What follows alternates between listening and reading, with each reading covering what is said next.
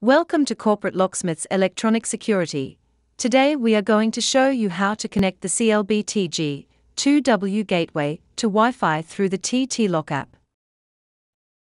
Before connecting the device, make sure you have downloaded the TTLock app from your device's app store and created an account. First, enter the TTLock app and click the Gateway tab in the menu, which is located in the top right-hand corner of the app. Second, on the Gateway page, click the plus button in the top right-hand corner. Click the gateway model that matches the one you wish to pair. Step 3. Follow the instructions on the screen, and make sure that the gateway is plugged into a power source. You should see the light flash red and blue. Step 4. Choose the Wi-Fi account which is connected. Now enter the Wi-Fi password.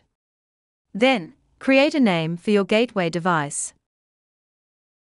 Step 5. After successfully moving to the next screen, the gateway will now be connected to Wi-Fi.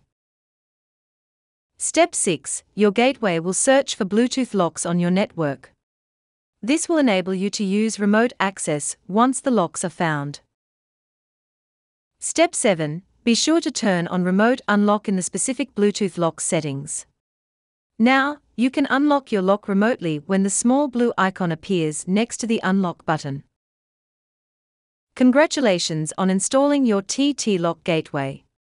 For any further tips, advice or tutorials, head to TTLock.